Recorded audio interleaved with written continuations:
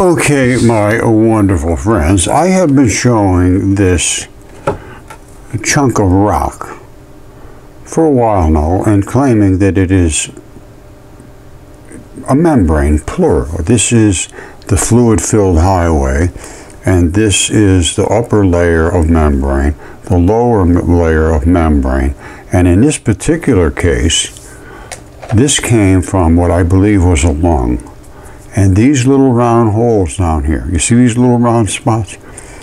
That's right where it starts to get into the pleura, which is all these little round holes in a lung. When you get down into the pleura, I mean past the pleura, you're into this. And that's what you're seeing there. And in the microscope, I can even see the little fabric bags, because this is nothing more than a big rubber bag that goes around your lung. Pleura is the elastic and so forth, the elastic fibers, lymph. Now, here it is. This is exactly how it would sit in the body. That's where the alveoli is, down here. This is where that stuff is right here, the visceral pleura. This is the fluid-filled highway, the pleural space. You see it? And the top part is the parietal pleura. And then you get into this stuff, which is mucus, which coats, all your organs are coated with a layer of mucus. It's just a gooey layer that wraps around them. This is that. I'm almost certain of it. Now, I'm certain of it because of the alveoli. It's actually pretty easy to see. This is the fluid-filled highway, which is the pleural space. These two spots are the visceral and the parietal pleura. The top is like a mucous membrane that coats it, just gooey stuff. And then you get down into the alveoli, and that's why they look round like this. You see them? Those are the alveoli.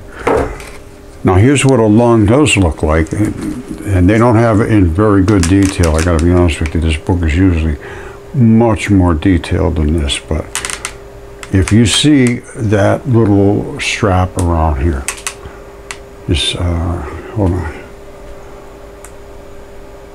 You should be able to see enough right there. Now, this right here, whoops, this is the pleura, and it wraps right up around the alveoli, and those alveoli are what I just showed you,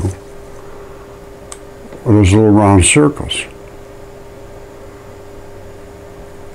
And it wraps around the whole lung, so I don't know where we are, but it is that pleura, right where it attaches to the lung. And in between, there's all kinds of layers. This doesn't show very well at all, but in that stripe going up the side, there's hundreds and hundreds of layers. As you saw right here, quite clearly, there is a zillion layers right there.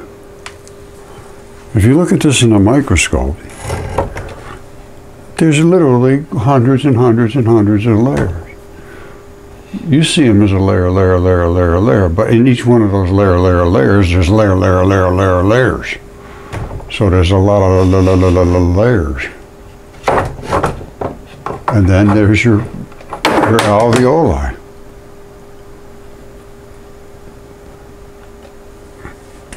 That's what it is. Now, this was sent to me by my good friend Greg Morrison, and he also sent me this, which is an artery.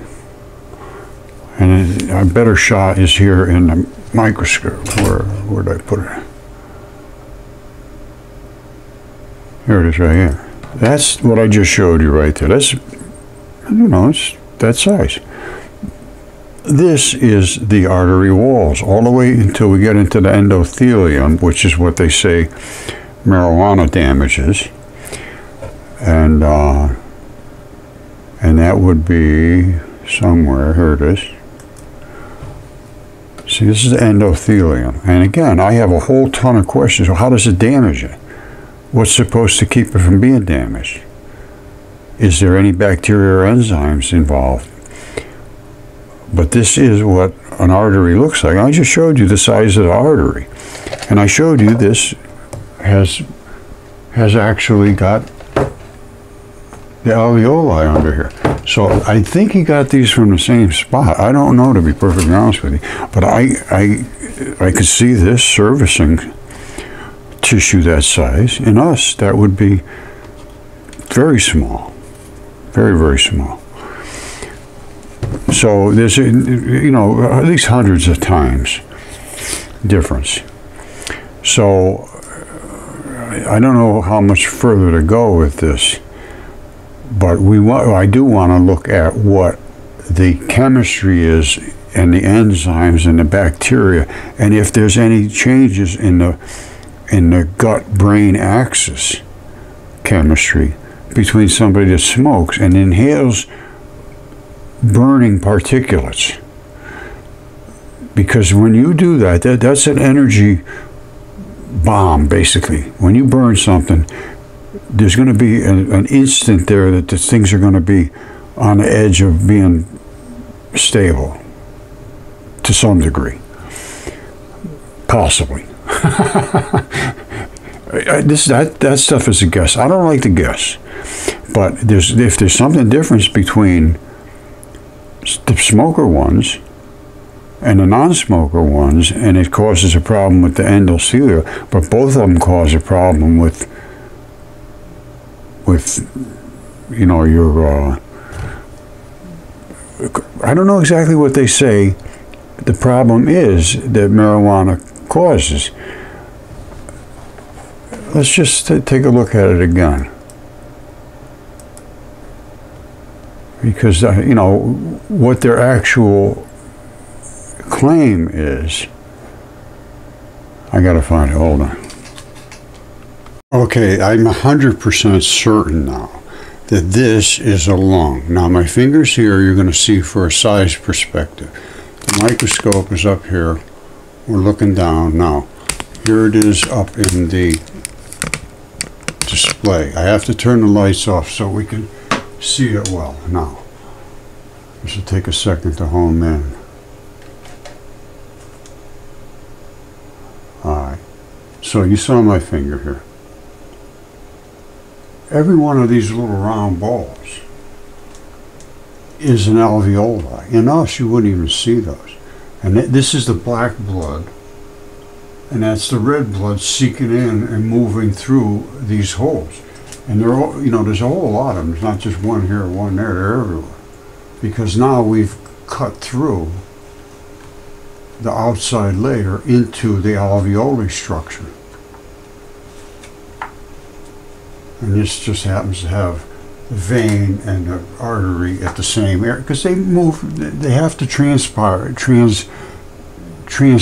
basically, and move from one to the other. Now right there, I think that's like little fuzzy stuff. There's a lot of little rubbery fibers in here, and they're still in here. All of these are still like little rubbery fibers that kept everything apart.